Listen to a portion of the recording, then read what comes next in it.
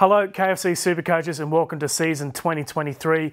The biggest moment of the year just happened. Team List Tuesday. I'm going to run through who to buy, hold and sell.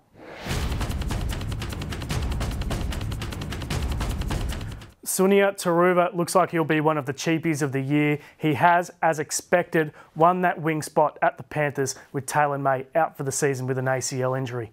Isaiah Katoa, he has won a Dolphins halves spot ahead of Anthony Milford. So a little bit of a shock there from the coach, Wayne Bennett. And here he is setting up a try in the trials. Now, on to Jermaine Hopgood. I'm going to just go through these next few guys really quickly because I've spoken about them so much during the preseason. If you want more info, check out the Cheapy Bible. But Hopgood, Paul Alamotti, Stefano Udakamanu and Olafokana Khan-Pereira, just lock those guys into your team. Davey Mawale is an interesting one. He has won a bench spot at the Rabbitohs. I'm a little worried about what happens when Hame Sele comes back into the team, but for now, Mawale is in my side as the fourth front rower.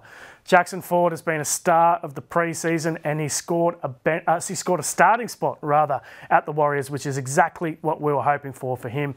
Only at 3.5% ownership. He's one of the cheapies of the year. He should be up at about 30-40% ownership. William Warbrick from the Storm has won that wing spot there. Here he is scoring a great try in one of the trials, busting a bunch of tackles and carrying a whole bunch of guys over the line.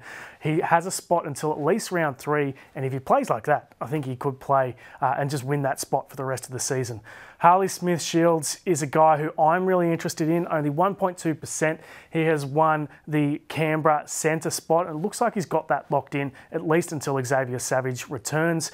He's one of a number of borderline cheapies coming through alongside Remus Smith and Tommy Talau. And finally, probably the biggest shock of Teams Day for me is that Braden Williame won a centre spot at the Warriors. His dual position for SuperCoach, basically bottom dollar. So he'll go from currently 0% in the game right now up to a fair percentage. Let's move on to the holds.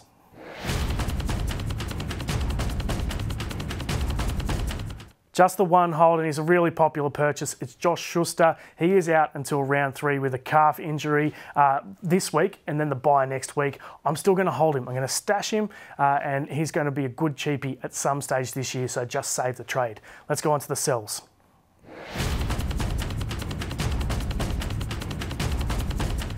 Big news today with Nicho Hynes ruled out of round 1. He should be back for round 2, but in any case, I just can't pick him for the opening week. That's a beautiful try assist that he set up during the trials, but still, I can't go near Nicho Hynes with so many popular players on early buys.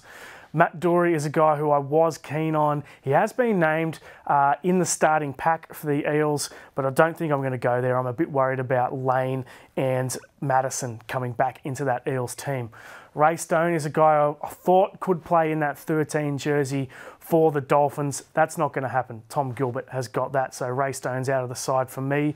Valence Tavare, also at the Dolphins. Very popular purchase in SuperCoach, but he's missed out on the squad altogether.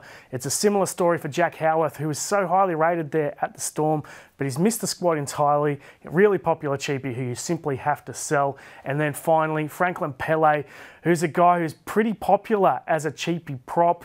I can see why people would get around it. He's won a bench spot there, but I am worried about Tavita Pangai Jr. coming back into that team and Chris Patolo as well. So for me, Franklin Pele is a bit of a risk. That is it for buy, hold, sell. Good luck with picking your teams.